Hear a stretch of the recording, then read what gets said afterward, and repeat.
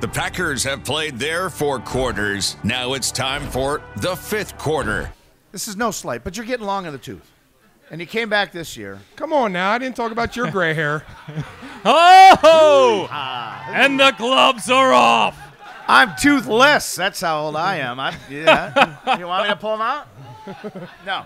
He really pulled him out. John, he's been doing this show longer than we've been alive. Well, so yeah, he's getting up there. Well, probably you still look good. Yeah. Thanks, John.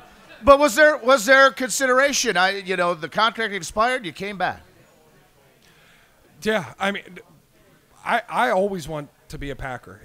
When this season's over, I'm going to go about my business the same way. I'm going to stay in shape.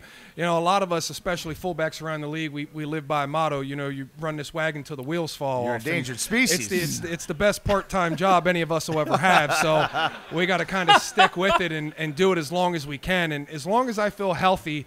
And as long as I still love the game, which I still, it's the greatest game alive. It's obvious you do. I'm going to keep pushing for another one. And you got a guy that you can really kind of bring under your wing, and I know they like Aaron Ripkowski. And if you've watched special teams, the way this guy flies down and cover kicks, and eventually will get in on the offensive rotation stuff, kind of nice.